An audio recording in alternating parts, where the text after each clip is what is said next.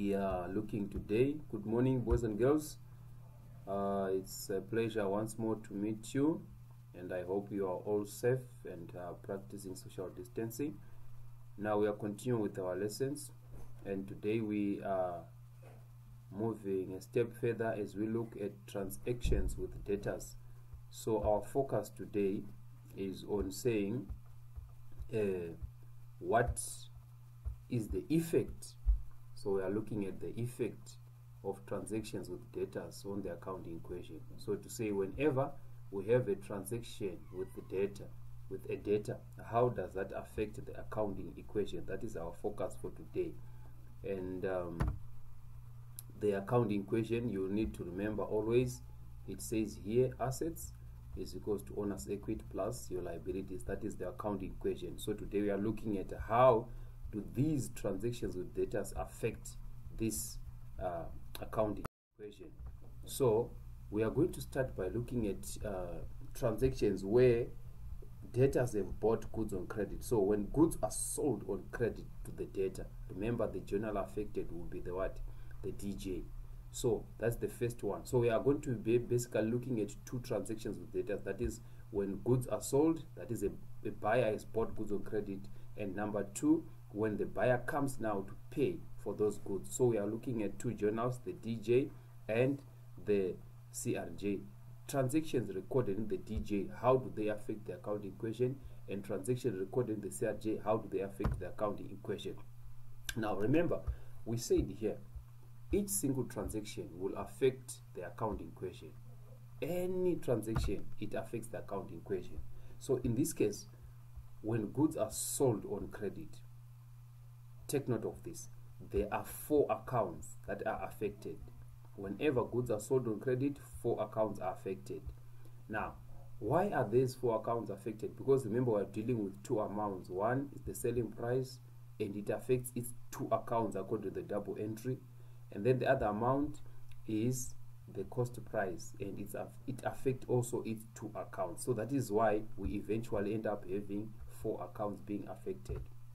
Now, so let's look at the 2 accounts that are affected by the selling price. The 2 affected by the selling price are debtors control. Remember, we can say debtors simply. We can simply say debtors, or we say debtors control. So I'll be using them interchangeably so that you get used. When I say debtors, it's the same as saying debtors control. So the 2 accounts are debtors control and sales. These are the 2 accounts that are affected by the selling price. Then the 2 that are affected by the cost price are trading inventory and cost of sales. These are the 2 accounts. So eventually the 4 are debtors control, sales, trading inventory, and cost of sales, where these 2 are affected by the selling price, and then these 2 are affected by the cost price. Now, having identified now the accounts that are affected, we then have to decide whether they fall under assets, liabilities, or owner's equity. We need to do that. Then the next step obviously will be to see if it's an increase or a decrease. Now let's start now, number 1, with the selling price. We want to say how do these 2 accounts that are affected by the selling price affect the accounting equation? And remember, I've said it's debtors and sales. Now, debtors control is an asset, right?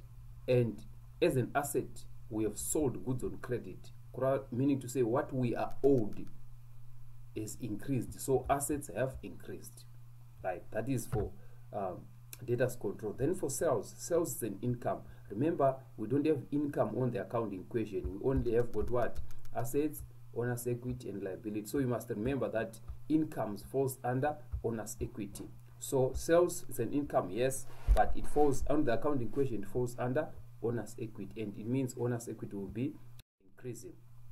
That is with regards to the selling price. Then there are 2 accounts affected by the cost price are trading inventory and cost of sales, right?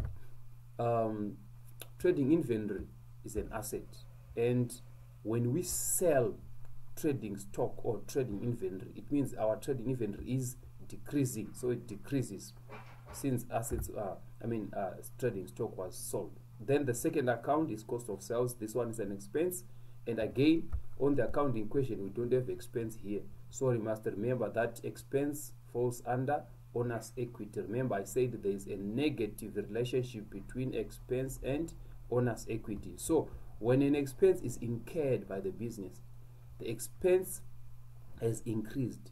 So since there is a negative relationship between expense and owner's equity, when expense increase, owner's equity will decrease. So that will be the effect of the accounting equation. Owner's equity will decrease. So this is basically what happens whenever we sell goods on credit. 4 accounts will be affected, where 2 are affected by the selling price and the other 2 are affected by the cost price, like I've just indicated here for you.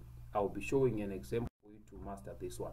So that was part A, when goods have been sold on credit. Then part B, now the customers now are coming to pay. So the debtor is now bringing the money that he owed us. So this money received now, it obviously goes to the CRJ. So how does this affect the accounting equation? Now when money is received from a debtor, only 2 accounts will be affected, and these accounts are bank and debtors control. So these are the only 2 accounts affected when money is received. So we are saying money received, remember, according to our principle, money received is put in the bank. Where are we receiving this money from? It's from a debtor. Therefore these are the 2 accounts that are affected. So both of these guys here, bank and debtors control, they are assets. So being assets, debtors is the one that will be decreasing now. Why is it decreasing? Because what we are owed as a business is going down. So this asset called debtor is decreasing, and bank, since when we receive the money we put it in the bank, then it means bank is the one that will be increasing. Alright, so let's illustrate this by way of an example. Here's an example. We sold goods on credit to S January for 5,000 rands. Cost of sales was 2.5. So this is an example for an entry that is going to be recorded in the DJ. So what will be the effect on the accounting equation? Now remember, I want you to show this when you are showing the effect on the accounting equation. Here is just a column for the number. What number is it? Like this one is our first one, number 1. Then here you write the document number. In this case, remember we said the source document for goods sold on credit is an invoice. So we use the duplicate invoice. So this is the short form for duplicate invoice. Then the journal where we record goods sold on credit obviously is the DJ. Account debited, obviously. Remember I have said now there are 4 accounts that are affected. These 2 are affected by the selling price, and these 2 are affected by the cost price. So the account that is debited, rather the account that increases in this case, is debtors control. Debtors control has increased because what we are owed is increasing. By what? By sales, money that we are expecting to receive from a debtor. So these 2 accounts, debtor is an asset. So when you debit an asset, the asset is increased. Sales is an income. When you credit an income, it is also increased. So now let's go to the effect on the accounting equation now. So the effect on the accounting equation is that when you debit an asset, assets are increasing. So you come here and say plus 5,000. Remember, it always increased by the selling price. And then sales also, as an income, it falls under owner's equity. And remember, there is a positive relationship between owner's equity and income. So when income increase, owner's equity also increase. Liabilities, nothing happens because none of these 2 is a what? Is a liability. Right. That's the selling price. Then the cost price now affect cost of sales and trading stock, where cost of sales is debited. That's the account debited. Why are we debiting cost of sales? Remember, it's an expense. Now, when you debit an expense, it means the expense has increased. Now, expense falls under owner's equity.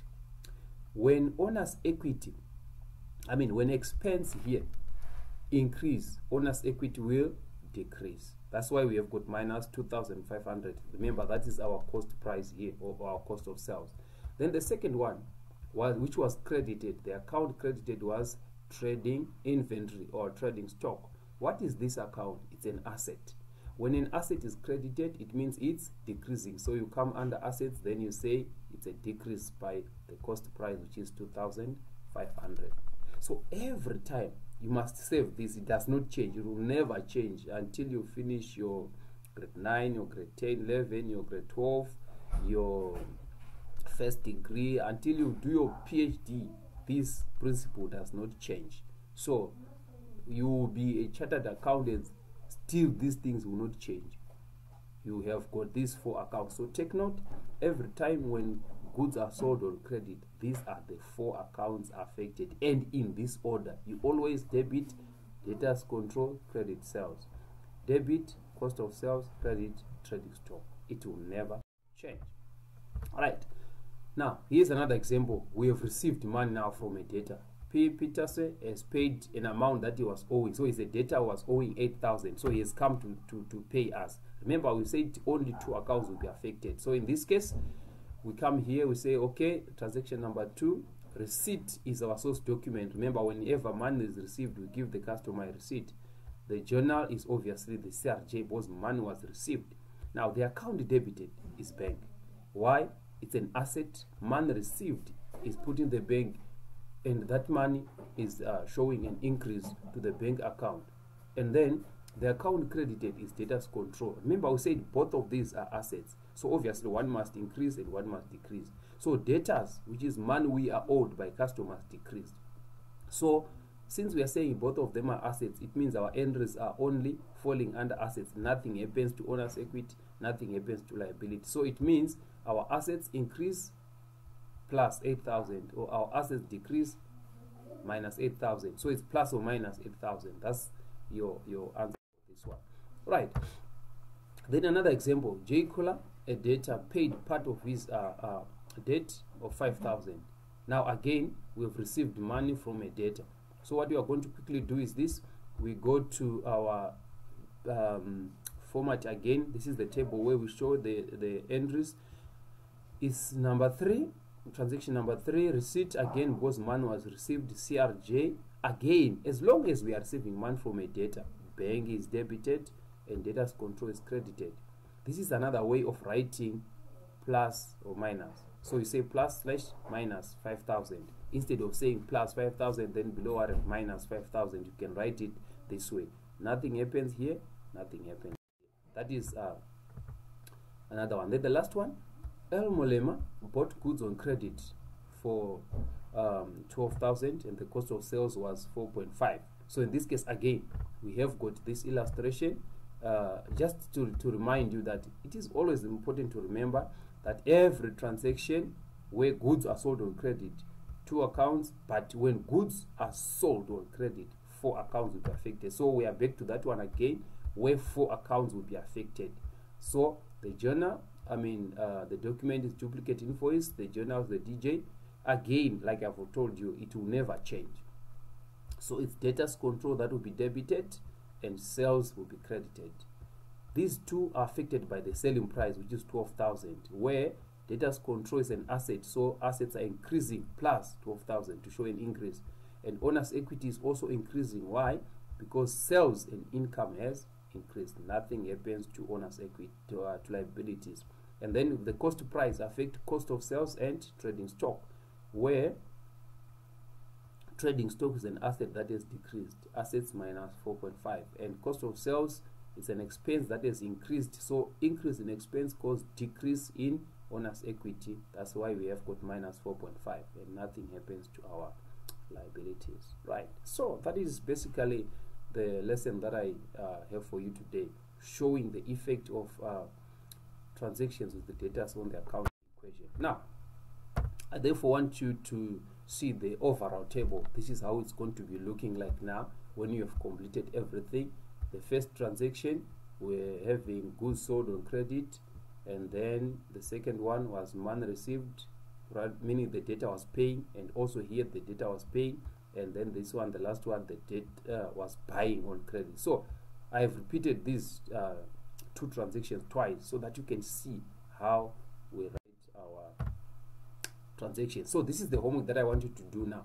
This homework is only found here, so you get it here. It's not in your workbook, it's not in your EMS textbook, it's here. So you take this one, you copy it into your EMS exercise book. Take note, you are doing this work in your EMS exercise book, so you must write this. You write the date, today's date, and then you present it in in the EMS book, and I want you to draw those tables that I was showing you out of there. So here it says here, show the effect of the following transactions on the accounting equation. Here are the transactions. The first one, goods were sold on credit to James for 6,000, cost of sales was 3,000. The second one, inventory with the selling price, meaning say goods trading stock with the selling price of 8,000 was sold on credit to Peter. The markup on cost was 100%. So it means in this case, you are given the selling price, you must calculate the cost of sales, which is based on 100% markup. Then the next one, Jason, a debtor, paid his debt of 3.5. Here the customer is paying a receipt of 1.2. So it's another way of asking this question. Mara still, it's a debtor, Makoti, who is paying what he was owing. And then number 5, James bought goods for 3,000 with a cost price of 2,000. Again, these are credit sales. James paid in full his outstanding amount. Right, take note here. Here I did not give you the amount, but you are guided by the words here. James paid in full his outstanding amount. So you must look for James in these transactions here. James here, he bought. Right?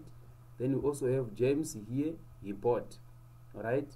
And then, so eventually, what was his full amount? And here, what did he do on day 6? He paid.